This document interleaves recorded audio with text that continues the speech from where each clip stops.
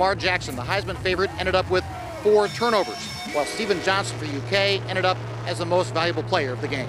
We start with Jackson. Just 2 minutes into the game, a 19-yard touchdown run for a 7-0 lead, his 48th touchdown responsible for the season, setting a new Atlantic Coast Conference record. Jackson also set a new program single-season rushing record set 45 years ago.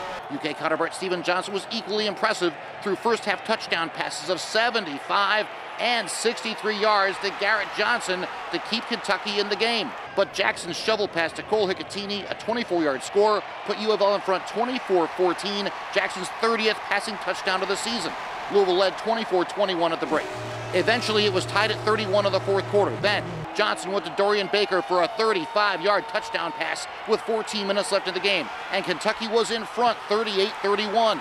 Johnson, 421 yards and 3 touchdowns, the MVP of the game. 12 minutes left, same score. Lamar Jackson goes for the tying touchdown, but his pass is tipped and intercepted.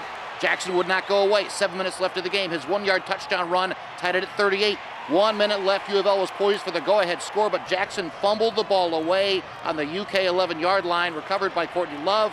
He had 452 yards and 4 touchdowns, but may have fumbled away the Heisman. 12 seconds left of the game. Austin McGinnis hit the kick of his life. A 47-yard game-winning field goal to nose UK over U of L at the wire, 41-38, a signature win in the rebuilding project of Mark Stoops. We believed every minute that we were going to come in here and battle a very good football team and an unbelievably talented quarterback.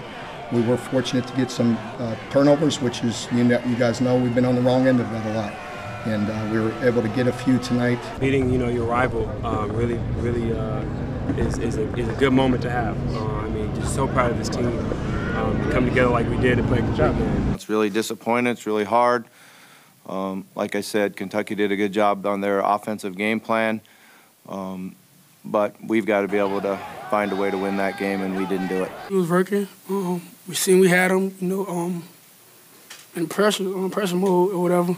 Kept driving the ball, we doing good, and then turnover.